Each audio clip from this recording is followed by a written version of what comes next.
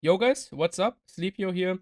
Today I wanted to show you the exotic sniper, the Nemesis. So I will talk about how to get the gun, then I will also tell you the talents of the gun, and how I would personally play it. But let's start with the gun itself. So, as you can see, with my build right here, full gray, no weapon damage, no nothing, it has 276k base damage. In comparison, a Model 700, which has the highest base damage out of all the other non-exotic snipers, has 115.5k, and that is the max roll you can get. So that is 160k less base damage. But that Nemesis I have right here has 50k less base damage than the max. So that could be 50,000 more base damage, because my roll is pretty bad. So I will probably refarm that one and get a better roll, because that roll, as I said, is really bad. So it has the highest base damage out of, I think, all the guns. It even has more base damage than the specialization sniper. Only the grenade launcher has more, but I mean that's, I don't consider that a normal gun. So the specialization sniper, as you can see, has 235.2k, and yeah, the Nemesis beats that easily. It also has 50 RPM and a max size of 5, which is alright. Then it has a reload time of 2.4 seconds with the sniper specialization though. And yeah, the crit range is 10 to 70 meters. That's also alright. So the talents now. The main talent or the active talent on the gun is counter sniper. Shots fired deal 0 to 100% weapon damage based on how long the trigger is held before releasing. The time to reach max weapon damage is reduced whenever a shot does not kill an enemy it hits. So when you zoom in, it is just a normal 12x scope. You can also change that to a 16x if you want, but I don't know, 12x is enough, I think. As I said earlier, that gun can charge up. So right now in the footage you see that there's orange lines charging up on the left and right side of the scope.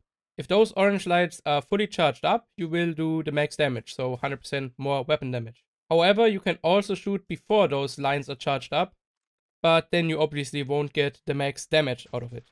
So that is a really cool talent. The second active talent is called Nemesis. Aiming at an enemy marks them as your nemesis for 15 seconds, letting you see them through walls.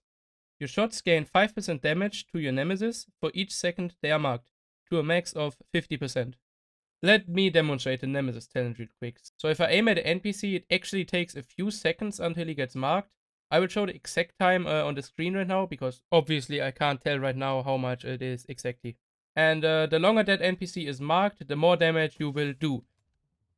And the last talent, the holster talent, is Preparation. While holstered, gain plus 25% headshot damage when scoped with your current weapon. So I also like that one. It's pretty nice. I don't think it beats the Shadowbox passive talent or holster talent, because 20% rate of fire is definitely stronger than 25 headshot damage for most of the guns. There's some guns, for example snipers, that will benefit from that one more.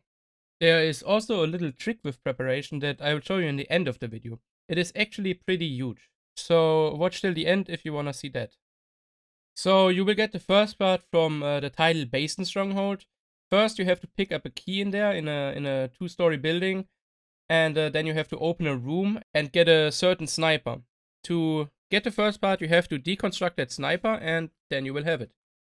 The other 3 parts are from invaded stronghold bosses, the end bosses there. So from the Capitol Building end boss, the District Union area end boss, and also the Roosevelt Island end boss. I think the drop chance of those is 100%, and the names are: in Capitol Building, the boss is called Prime. In the District Union area, the end boss is called Shorty, I think. And in Roosevelt Island, it's called Klutz. But maybe I'm mistaken Roosevelt Island and District Union area now. I'm not quite sure. It doesn't matter in what order you do the missions and get the parts, but they obviously have to be invaded for you to get the Black Tusk end bosses. After you got those 4 parts, you still need the blueprint for that gun. And you will get the blueprint from the Grand Washington Hotel, also on Invaded. The first boss, called Puck, will drop it. It's basically the 3rd room, I think, in the mission, so you just have to play the mission for 1 minute, then kill the sniper boss Puck, and you will get the blueprint for the gun. After that, you just go to the White House again, go to the crafting table, and you can craft it.